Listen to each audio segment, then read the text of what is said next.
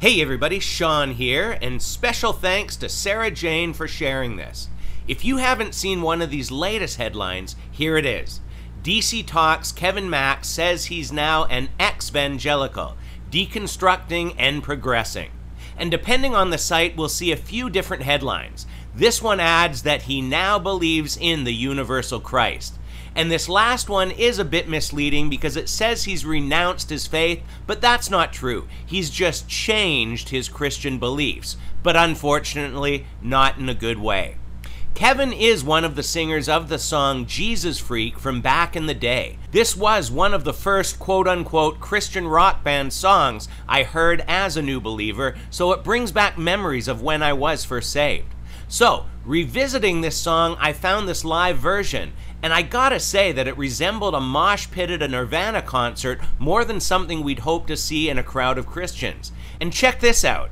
The other singer and fans all doing the Hail Satan hand sign. What's up with that? I'll leave the link to that video below so that you can see for yourself.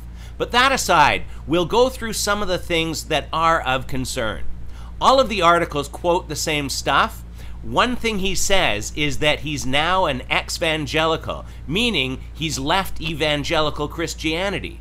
Well, simply put, evangelism is sharing the message of salvation through Jesus. Even Wikipedia can get that right.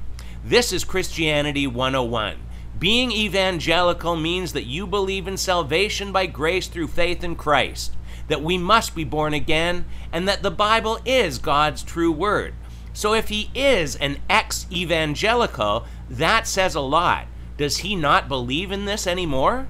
He also stated that he still follows the universal Christ. Well, there is only one Christ. You either believe in the correct Jesus or a different Jesus. He uses words like deconstructing, reconstructing, or progressing, but I don't know if this could be classified as progressing because progressive Christianity has a lot of beliefs that don't line up with the Bible. In a new song he wrote, he even refers to this universal Christ, and the articles seem to imply that he's referring to the Bible when he says he doesn't have to believe every written word.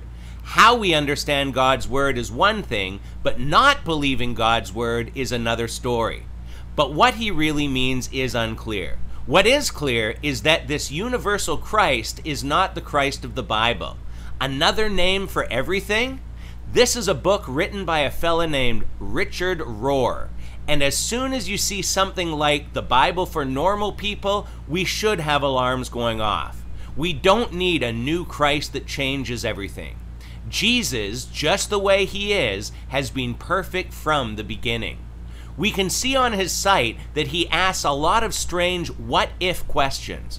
What if Christ is a name for the transcendent within of everything in the universe? What if Christ is a name for the immense spaciousness of all true love? What if Christ refers to an infinite horizon that pulls us both from within and pulls us forward too?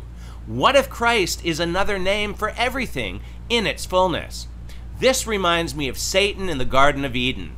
Did God really say that? What if that's not what God meant?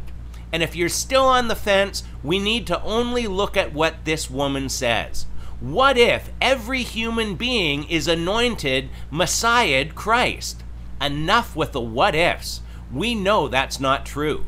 The Gospel Coalition did a good breakdown of the errors and redefinitions of terms. God is a subjective term that denotes a way people look at the world.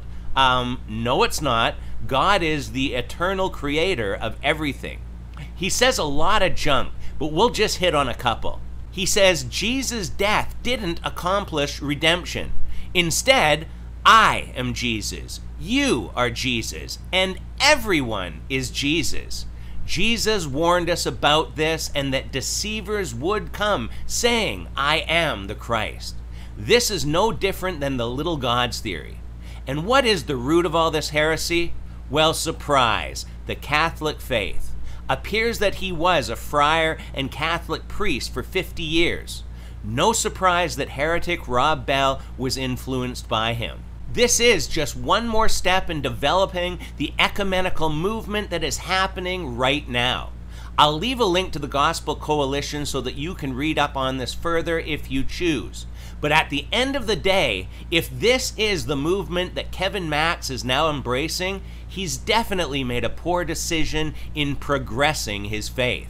If he's now serving this glowing universal Christ that he sings about, then we need to pray God opens his eyes.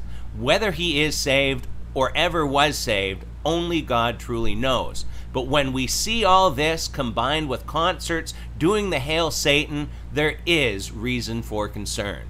Anyhow, we'll leave it here for today, but as always, leave your thoughts and comments below, and until next time, take care and God bless.